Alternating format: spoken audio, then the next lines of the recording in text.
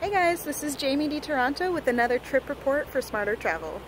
I'm here in the south of France on a cruise down the Canal du Midi. For those who don't know, the Canal du Midi is a very small, very unknown canal that you can actually take a cruise down. It's a great way to see the French countryside, and as you can see, we've got some beautiful scenery coming up, and I think I might even be going under that bridge, so let's see if we can make this last till then.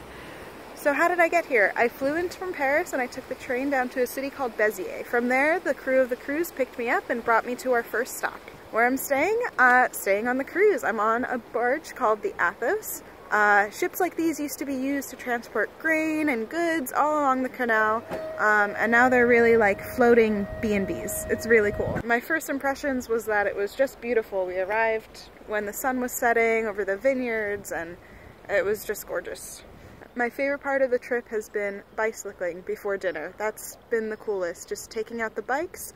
They've got plenty here for the guests to use and taking them out through the vineyards. What do I wish I had more time for? Well, now that I've seen a little piece of the south of France, I really wish I could go up to the turquoise coast and see Nice and Cannes and probably do a little bit more wine tasting.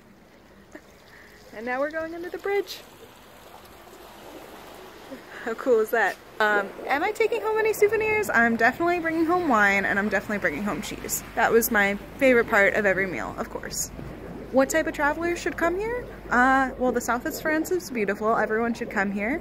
I would say barge cruising definitely skews towards an older crowd, but really if you're someone who appreciates good food and relaxing and having a chill time on a beautiful southern French landscape and loves traveling through under old bridges like these, you'll have a great time. Alright, well, I gotta see where the canal takes me, but thanks for tuning in for this trip report.